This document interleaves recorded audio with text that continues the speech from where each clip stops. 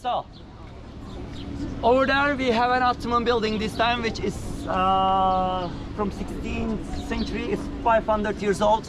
It was the palace of Ibrahim Pasha. Ibrahim Pasha was a Grand Vizier of a great Sultan called Sultan Süleyman the Magnificent. In Ottoman system, Sultan means first man. He had the absolute power, like king or emperor. And Grand Vizier means second man, the highest bureaucrat. By the way, you'll hear the name of Sultan Süleyman several times during this tour, because Sultan Süleyman is really important for Istanbul and for 16th century world history.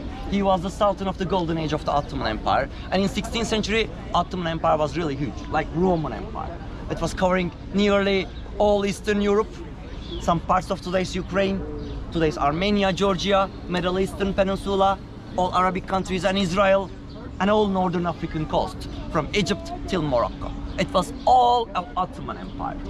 So Sultan Süleyman was the ruler of that time. And Ibrahim Pasha was the Grand Vizier of Sultan Süleyman. But he was not only a Grand Vizier, but also Sultan's best friend, because they grew up together from their childhood. And Sultan was telling all his secrets to Ibrahim Pasha. So he was the favorite guy, the favorite bureaucrat in 16th century AD. And he got married with the sister of Sultan Süleyman. So this building was a wedding present from Sultan Süleyman to Ibrahim Pasha, which was so extraordinary because he was just a Grand Vizier. But like a Sultan, he had his own palace, which was more luxurious than the Topkapı Palace. Everybody was jealous about him. But after some point, he became really very popular, even more popular than Sultan Süleyman. And Sultan didn't like it.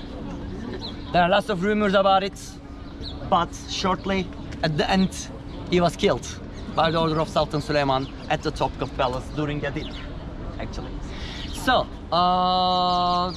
after that event, this building became a kind of prison for political prisoners in 16th century. It was a palace, then it became a prison. Today, it's a museum, the Museum of Turkish and Islamic Arts. If you love historical types of museums, this is one of my favorites actually in the city. It will take only 1 hour for you to visit, just keep in mind. And there's an impressive, very impressive collection of handmade Turkish carpets from 13th century, which were brought here from some old mosques of Turkey. So just keep in mind, it's a really nice museum to visit. Any questions? Okay, let's continue through German Fountain over there. Please follow me. German? German.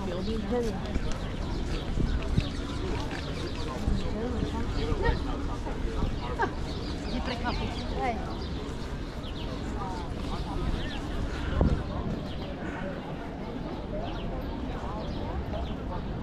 Ще турци пришли, аж потом зону. Сега ще назад към поляци и доставили дарени. Наша граница. Сега я не боли да силно. Да.